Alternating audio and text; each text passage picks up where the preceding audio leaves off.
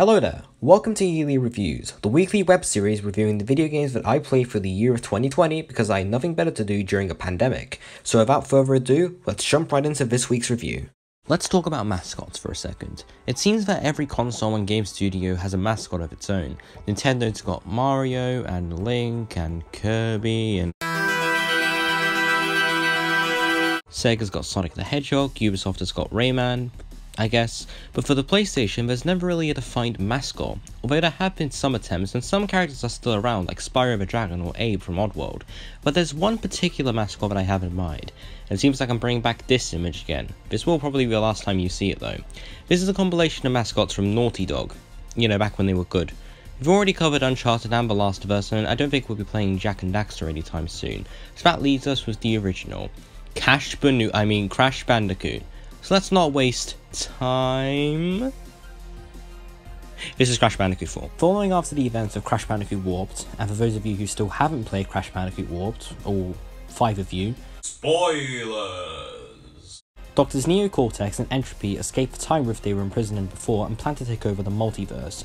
Meanwhile, Crash and Coco, with the help of their mask Aku Aku, find Lani Loli, one of 4 quantum masks who have powers over time and space. Learning of Cortex and Tropy's plan, they seek to find the other 3 quantum masks while they travel back in time to alternate realities, meeting some familiar faces along the way, including Torna, who hasn't made an appearance since like 1996, and Dingo Diver, who is apparently the reason why this game is rated 12. Crash 4 returns to the series' usual cartoony and fun platforming gameplay the same way that the Insane trilogy tried to do, and it's just as grand as ever. Platforming and movement feels very tight and responsive, and the multiple settings in each level deliver a unique blend that barely makes you forget it once you've played it. The general design of the characters themselves feel very fun and memorable. Speaking of which, what was especially memorable was the fact that you can play as multiple characters with their own multiple playstyles. If you're worried about the game being too short, then if you're dedicated enough, there are a large number of levels including boss battles, side-scrolling levels, vehicle sections and other such things. However, at that variety comes a cost, and that is the difficulty. What I'm trying to get at is that this game is difficult. I think this comes more in line with the different sections of the new character's story, particularly the levels where you control Cortex. I never had fun controlling him, the controls felt stiff and rigid, and his main attack is pitiful, even though it's not really an attack per se.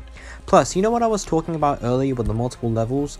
Well, sometimes it can be really repetitive. Let's say for example that you want to complete all of the game, 100% complete it in fact. Well, to do that you have to complete every level in the main game, every inverted version which is just a mirror level, and if you don't die in the main level you get a flashback tape which are insanely difficult, and even an inverted version comes with it.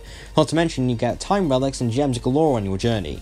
If you want to grasp on how difficult this is, check out Categories' video on Crash 4, it's a good watch. But for the sake of this review we're going to keep things brief, we'll try not to get into a completionist point of view.